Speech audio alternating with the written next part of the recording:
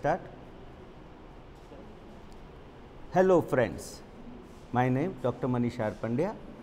Today in the era of IPL, that is 2020, let's talk 20 till 20.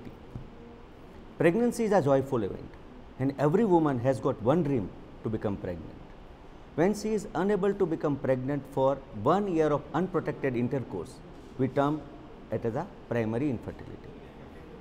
We all know that we all are born from one chromosome from our mother, that is either XX, or one chromosome from our father, that is X and Y.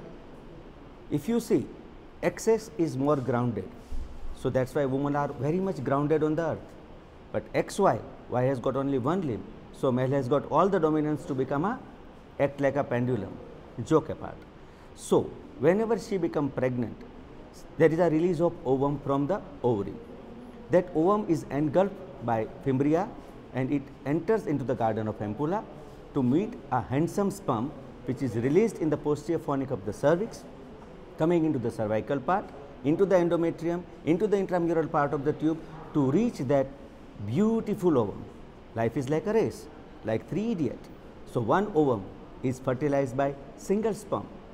Ovum is unigamous. Whenever the ovum one sperm enters into the ovum, it's shut down. Then there is a binary fusion, 2 cell, 4 cell, 8 cell, 16 cell, 32 cell is morula, and at the level of blastocyst, we are going to implant into the endometrium. At that time, that blastocyst is dropping into the endometrial ocean at the maximum implantation potential point. We are implanting our cell by eroding the endometrium of our mother. That is syncytotrophoblast and cytotrophoblast. Syncytotrophoblast is phagocytic activity, it will erode the endometrium and we are putting our cell into the endometrium. Syncytotrophoblast making chorionic villi. The condensation of chorionic villi become chorionic frondosome, condensation of chorionic frondosome become cotyledon, and condensation of cotyledon become placenta. And we have to thank Almighty that this placenta has generated enough amount of progesterone to nurture ourselves in utero. Professor Howard Carr has mentioned in his literature in a randomized control trial that whenever there is insufficient activity of progesterone, there are recurrent pregnancy loss. If there is insufficient progesterone in early pregnancy, there are threat of abortion also. Sometimes the uterus considered sperm as an antigen. In this COVID era, we all know antigen antibody reaction. Even a common man talks about antigen and antibody. Whenever antigen enters in our body, there is T cell and B cell activation. There are two types of pathways, Th1 pathway and Th2 pathway. When there is activation of Th1 pathway, that is inflammatory pathway, it makes with symmetrical antibody, increase in the natural killer cell activity, increase in the cytokines, that is interleukin 2, they are destructive. So whenever this type of pathway is active, there is abortion of the fetus. But if this thing is going to happen in utero, nobody on this earth is alive. That is why God has given a immunomodulatory pathway, that is Th2 pathway, that is anti-inflammatory pathway. In our body, when there is activation of anti-inflammatory pathway, there is production of protective cytokines like interleukin 4, decrease in the natural killer cell activity, and there is formation of asymmetric antibody. This is not just like lock and key.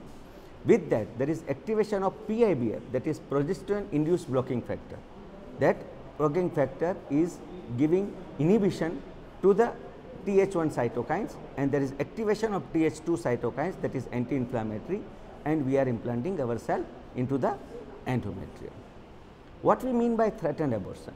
When there is threat, just bleeding, cervical os is closed, there is fetal heart is positive, and growing embryo we can see in utero.